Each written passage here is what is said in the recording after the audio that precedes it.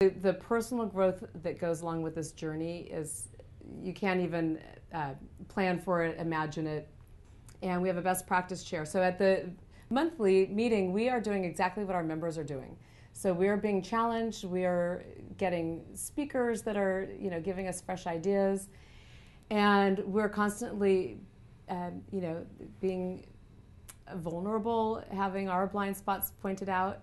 And it's just, I never imagined that at this point in my life that I would look ahead and say, okay, for the next 50 years, I'm going to be growing and, struggling, but loving every minute of it, because there's just so much richness as you dig down and keep finding grist for the mill.